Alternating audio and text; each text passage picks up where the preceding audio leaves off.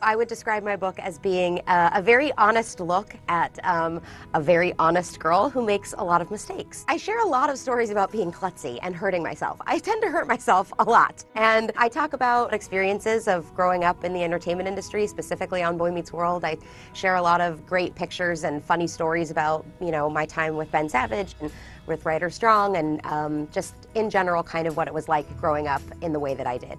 I think when people read my book, they're going to be a little surprised to hear about what life was like after Boy Meets World ended. So post 2000, what it was that I started doing and what was going on in my life and what was going on in my head and how I was thinking and how I was feeling.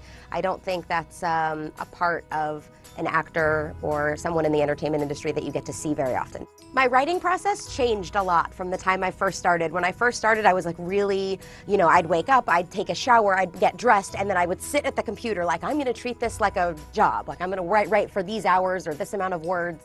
And then eventually I just ended up writing the entire thing in my pajamas whenever I could. I was working full-time doing Girl Meets World, and so I was finding that I was having to fit in writing time whenever I could. Sometimes it was late at night, sometimes it was super early in the morning, sometimes it was in the middle of the day, but I made sure that I always had a block of 1 to 2 hours at a time where I could really sit down and try to invest in it. I feel like there's a lot of people in the world who want to just display the best of who they are all the time and never really tell the true side of what's really going on.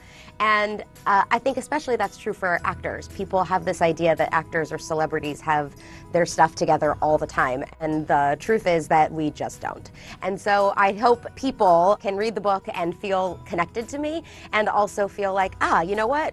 My life is perfectly okay just the way it is, even when it's messy.